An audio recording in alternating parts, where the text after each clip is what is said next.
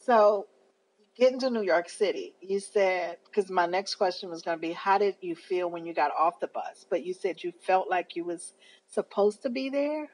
Yeah, I would think so. Like, it was just a new chapter, a new journey.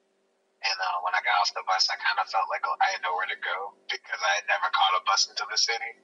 And so I was like, kind of shuffling my stuff around because I had two suitcases, my backpack, and a duffel bag.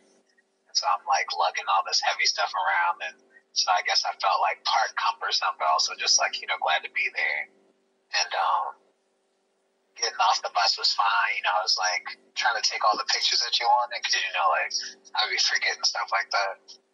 And since you like in charge of the fan page, I was trying to get all the pictures together for you.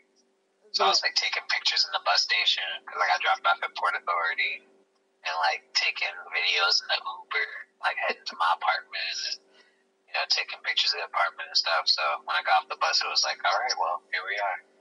Time to get to work.